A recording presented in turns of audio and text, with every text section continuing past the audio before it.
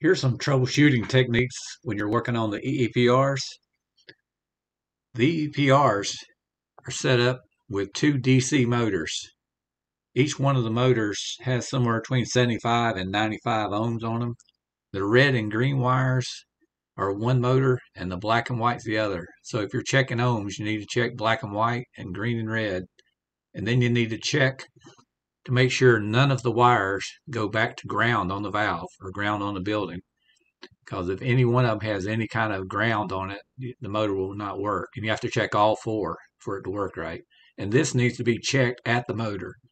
Then when you're done checking the motor, you need to pull the connector off at the ESR board at the rack so that it's still connected at the valve, and check and see if you have the 95 to 75 ohms on the red and green and on the black and white. And then check each wire also to ground, because if you have any kind of short or open between the connector on the board and the valve, it's not going to work. So once you get through checking everything, you then look at the valve itself where the connector hooks up. There's 4 pins there, little silver pins. If any one of the pins is bent, the valve will not work. So you need to check that. When you're working on the EEPR, you need to know what board point it is on the ESR board. So you go to the E2, you hit menu 5, 186, and that'll take you to your setup and it'll show you which board point you're on. Then you can put it in defrost, go to the circuit and do a manual defrost. And then once you get it in defrost, you'll have your gauges hooked up on the suction line in the case, checking suction pressure.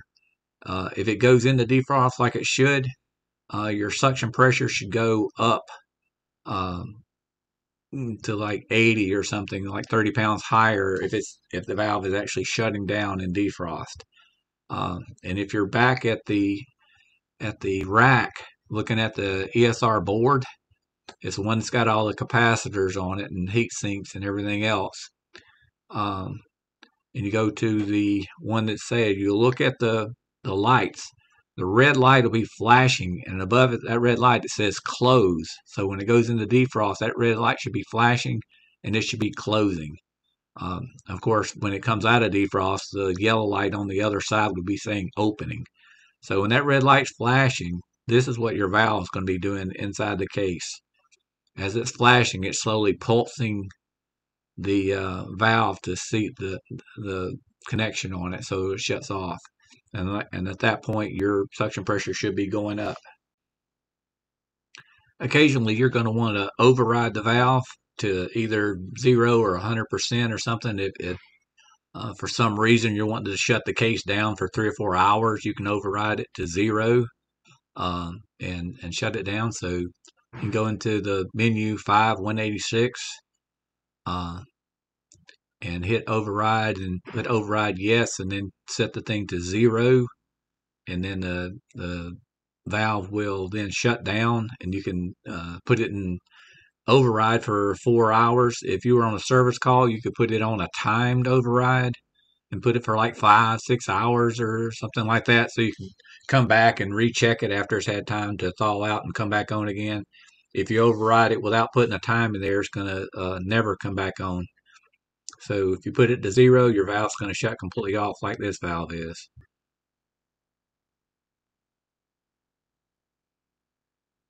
Then when you're done defrosting it or whatever you're putting it in override for, you can go back into your override and set it to 100 or whatever you want to set it to,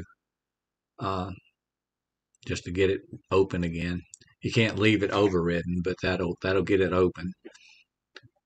And if your case is completely dead, if you override it to 100, that should immediately open it up and your suction pressure should drop. So if you override it to 100 and your valve doesn't open like this one's doing, then you've got a problem somewhere. You're going to have to figure out what it is. Either you got a broke wire, bad point, something's going on. So if you open it up to 100, if you got your gauges on the suction line, it should immediately drop 30 pounds and the case should start coming back down to temp. And then after you're done checking everything and you figured out the problem, you can then take the override off. Just put, when it says an override, just put in for no or whatever and hit the enter or back key. And occasionally you'll get something that the ESR board won't open, a valve that won't open. So you can take one of these home built tools that I've got. There's about 5 of them out there, ones at the shop. Or a Sporlan SMA tool, which you can buy for $500, and it will manually open the valve. So if you hook it up at the rack and just plug the connector into the tool, it will either close or open the valve.